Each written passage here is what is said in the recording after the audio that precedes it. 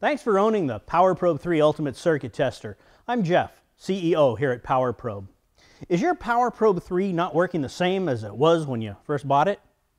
Well, maybe the speaker is making a sound when you probe a circuit, and the voltage reading isn't what you expect to see. There may be a P in the lower left corner of the display. Does this look familiar? Well, guess what? The PowerProbe 3 is working just fine. We designed the PowerProbe 3 to monitor small AC signals in vehicle circuits and reflect those signals through its speaker so you can hear them.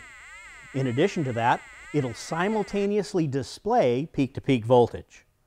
In this example, if you just want your PowerProbe 3 to work like it did when you first got it and not monitor AC signals, you need to adjust the threshold setting back to its original factory default.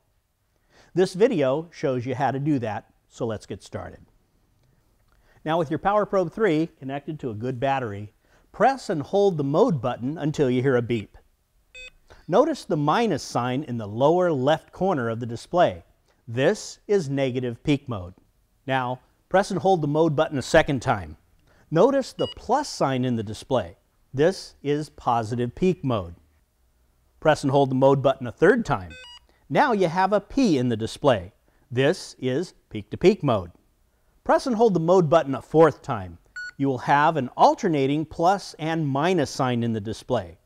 This is where you adjust the voltage threshold setting. To do that, quick press or tap the mode button.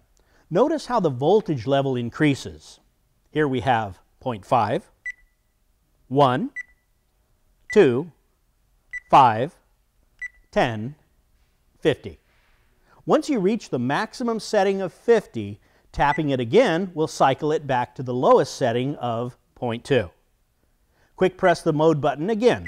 0.5, 1, 2, 5, 10, 50. Now that it shows 50, press and hold the mode button. That tone tells you that you've returned to PowerProbe mode and you have the threshold at 50 volts, just like it was when it left our factory. Now, your PowerProbe 3 should work just like the day you took it out of the box. Thanks for taking the time to get a better understanding of your PowerProbe 3. If you have any questions, please call us or visit our website at www.powerprobe.com. Thanks again for watching.